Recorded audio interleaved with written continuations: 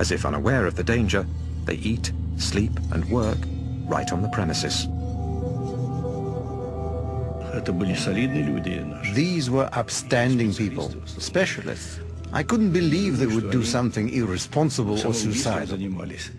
No, it meant they'd underestimated the situation. The old criteria were no good anymore. There have been nuclear accidents before, in our country as well as in the US, but that information had been kept secret.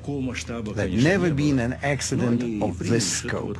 They even thought the reactor would be back in service by May or June.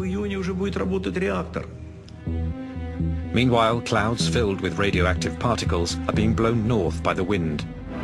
Between the 26th and the 27th of April, they drift over 1,000 kilometers above Russia, then over Belarusia and the Baltics.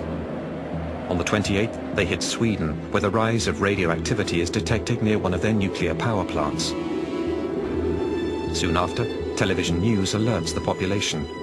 Radioactive dust from Chernobyl rains down on Stockholm. The authorities send a squadron of fighter planes to take readings in the clouds. The level of radioactivity suggests there's been a major accident somewhere.